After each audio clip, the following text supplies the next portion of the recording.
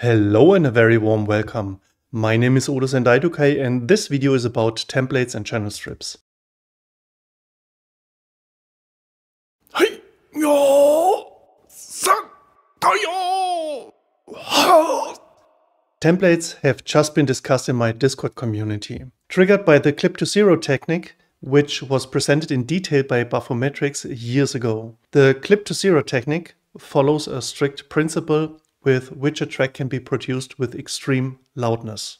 But where the advantages exists, there are also disadvantages, because the sounds and the arrangements have to be subordinate to this technique. Otherwise, you destroy or at least weaken the advantages of this technique.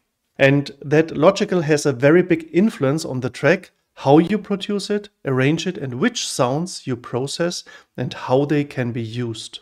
You can find the link to Baphometrics clip to zero technique in the video description or here via the QR code. In any case, it is helpful to learn from such templates, but it is probably less helpful to use such templates as a standard templates in general. A nice and very elegant compromise is if you have understood the principle behind it and build yourself corresponding presets, containers or channel strips. This gives you the freedom to work without a template, but with a function that a particular template or its technology or philosophy offers.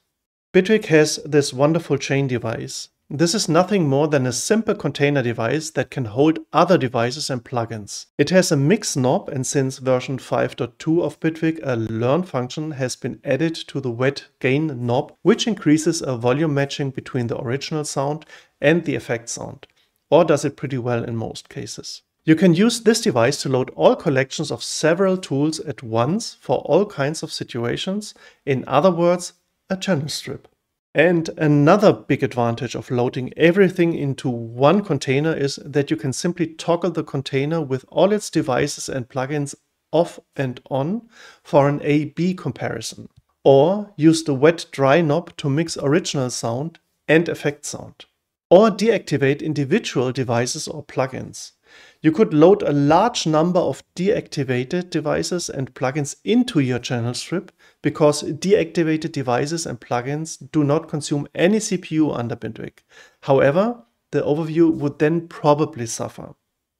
Very simple examples are analytics channel strip, oscilloscope, spectrum, Boolean loudness meter. Parallel compression saturation channel strip, EQ, compressor, saturator, EQ.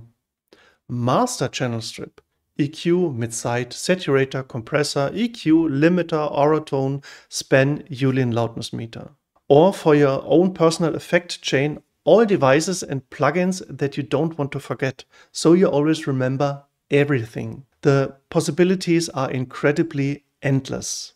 You can adapt these channel strips more and more to your needs over time, and you can easily and quickly load these channel strips into any new or existing project or template.